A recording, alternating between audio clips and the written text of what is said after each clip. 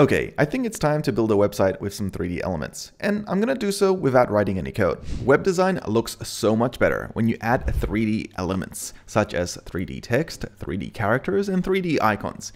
In this video, I'll show you how you can do that. This is Spline. It's a website where you can build different 3D elements or use ones that have already been generated or created by other users. What makes Spline design different than other 3D software is that it allows you to export to the web. First, we'll head to Spline. If you don't have an account, just click Get Started. This is the Spline dashboard. There's lots of cool things here, but I'm gonna head over to Community and then select to Explore because there's lots of community projects which I can use as inspiration or even just for this website I wanna make. Because there's pretty much no chance of me creating something in 3D that doesn't look like a 7-year-old kid drawing. I decided to go with this rocket design because I like space themes. Here I get a preview of what it actually looks like. I can move it around, I can see its animations, and I can consider what this might look like once I've placed it into a real website. And let me just confirm that this is definitely a spaceship and it doesn't look like anything else. But now to use it, I'm gonna select a remix. This takes you into the 3D creation tool. Now I don't really know any 3D, so I'm just gonna skip most of this and I just want to export this to start using within an actual page.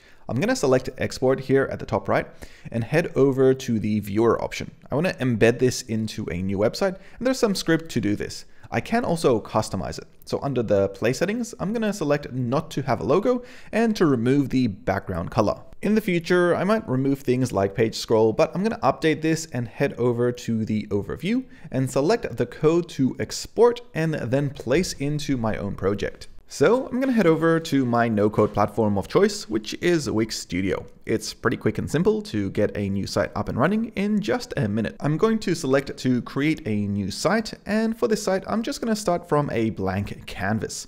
Now here inside of the editor, I'm going to select to add a brand new element, and for this element, I'm just going to use an iframe, which also doubles as a code block. I'm going to select to edit the code, and I'm going to paste in the code that Spline provided earlier. I'll select update, and that's it. I've got now my 3D element on the page ready to be used. Let's actually make this look more like a website. I'm gonna add a text element on top of the 3D element, and I'm gonna give this the name of Space Design. This could be an agency or something cool. I just like space in general, so I definitely think this is the name to go along with this 3D item.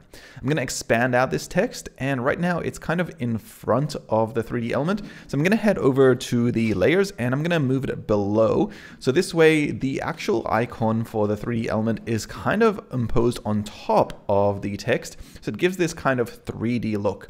I'm also going to make the background black, which means that I need to select the text and make that a white color, because obviously for a space theme, you'd need a black background. Another thing I can do is head over to the background of this section and select to use a better background image. There's a few here to choose from. I'm just going to select the very first one because it kind of uses the same colors as the rocket itself. It's way too bright and vibrant though. So what I'm going to do is turn down the opacity to about 30%, and that way it kind of just blends into the background. Okay, let's make this website look even better. I'm going to jump into Midjourney and use the AI art here to generate a night sky full of stars and an aurora. This meant that I could create this good looking image here, which I can now use as the background of the website. So I'm going to save this image in a web browser. It's quite high resolution, and then I'm going to upload it here to the site itself. Once uploaded, I can now use this as the background. It fits really nicely with the image of the spaceship, and I think we're pretty much done here. I'd like to thank Hannah, who gave the inspiration for this project and showed me how it can be done. You can check out her work on Twitter, and I'll link it in my description. And finally, if you want to learn more about design, check out Enhance UI. It's designed for developers, a book I put together which teaches you color theory, topography, components, and much more. I've put it on sale for the next couple of weeks, and if you want to learn how to make better looking websites or just support the channel, this is definitely the way.